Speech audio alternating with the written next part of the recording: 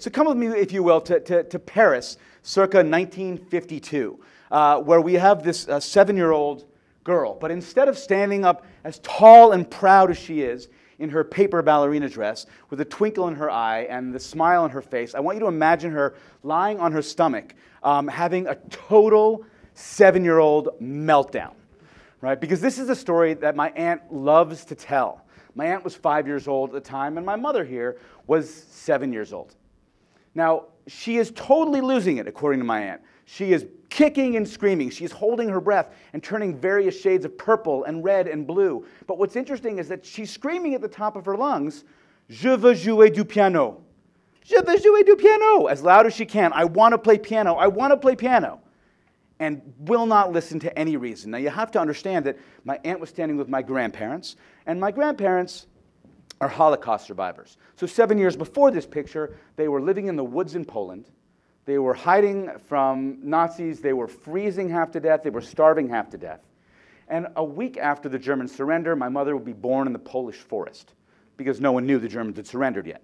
So they spend the next 2 years moving from displaced person camp to displaced person camp, finally arriving in Paris, where my grandfather would take 4 jobs as a tailor, and they would be able to afford nothing but a 2-room hovel in a terrible neighborhood in the city.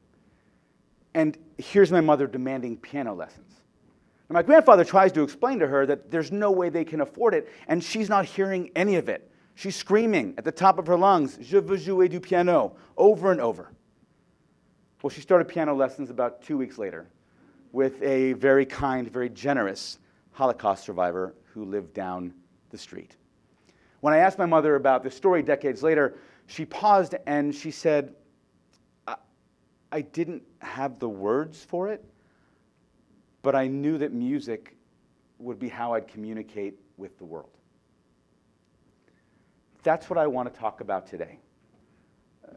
The limitation of words. I want to talk about the power of music, and ultimately I want to discuss how these two concepts can help really us be our best as speakers and writers and as human beings.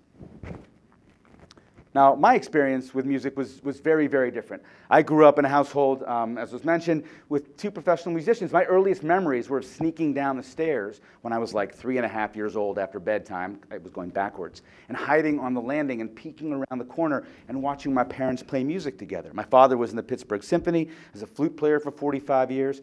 And at this point, my mother was getting her master's in vocal performance at Carnegie Mellon University. And she'd play piano and he'd play flute, and I would watch them, and it was this interaction like they were speaking with one another without using any words. And this is what would happen in our family as I grow up. I would be watching them cook dinner together in the kitchen, and a piece of Baroque music would come on, and my mother would start to dance, and my father would grab her, and they'd dance around wordlessly, and then they'd go back to chopping carrots and other things, right? And I remember sitting at the dinner table, and my father would be asking me about my day. So tell me about your math. Wait. He'd stop. We'd always had music in the background. He'd say, "Oh, listen to the clarinets. Listen to how they drive that melody. It's so beautiful. So tell me about math class today," right? This is how we interacted. And finally, as I was skilled enough on the cello, every night we would play chamber music together. And I realized that the way that we really communicated most deeply our love to one another was when we were playing music together.